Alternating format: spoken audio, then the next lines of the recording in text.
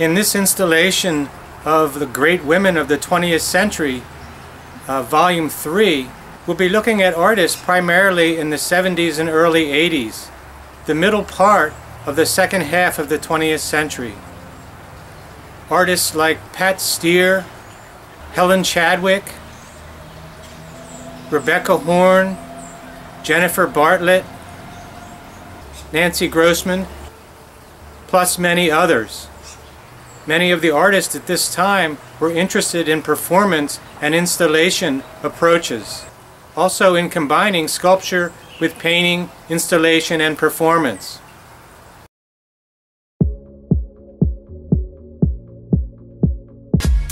Pat Steer emerged as an artist in the 1970s. She was known for her cascading images. Her first museum exhibition was in 1973 at the Corcoran Gallery of Art. Audrey Flack's painting career began in the 60s. Her early work was influenced by the abstract expressionists. She became part of the photorealistic movement in the late 60s.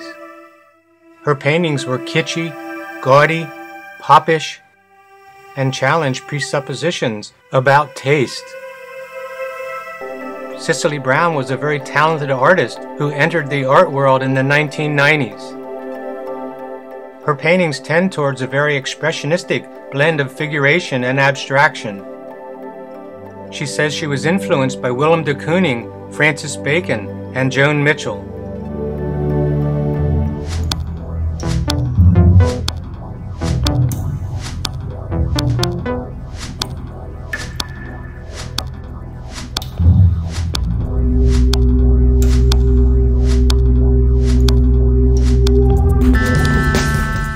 Helen Chadwick was a conceptual artist / sculptor and also a performance artist. She had something of a feminist bent. She often addressed the role and image of women in society. Chadwick's first London show was a performance titled In the Kitchen. In the piece, Chadwick and some friends strapped themselves in canvas models of kitchen implements.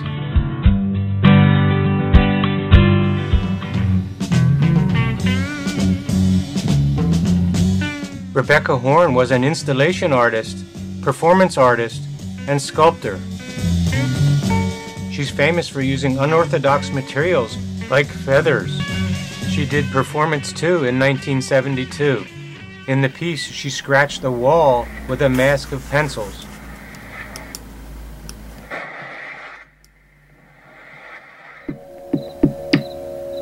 The work is about nature, but it also is about feelings. I made a whole series of these linear forms, first in plaster and sparkles, and then later in the metal or the metallizer.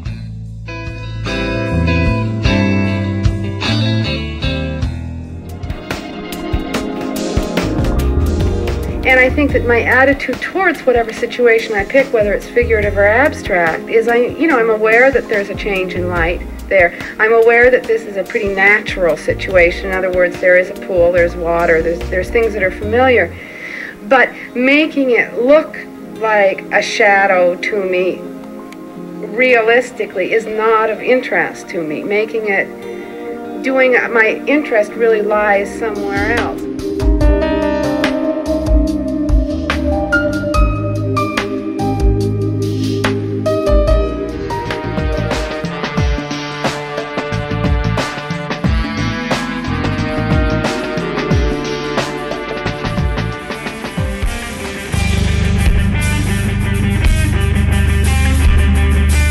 Nancy Grossman is famous for her figures and heads wrapped in leather, straps, zippers, and string. She has said in her work she tries to challenge the ideas of gender identity and gender fluidity. Elizabeth Osborne was a very engaging artist. She's known for her highly luminous and colorful paintings that very skillfully blended representational forms and abstract design. In 1866 shows Osborne beginning to find her stylistic tendencies. Her paintings were always exquisitely executed, even as she played with unorthodox approaches. She was a master of soft edges and often included hard and soft as important forces in her work.